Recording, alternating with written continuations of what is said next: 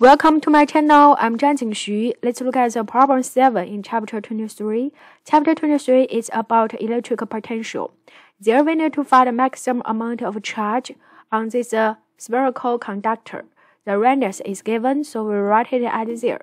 So keyword conductor tell us the charge is uniformly distributed on the surface, right? And the maximum charge will produce an electric field that makes the air break through, right? Will cause the breakthrough in the air.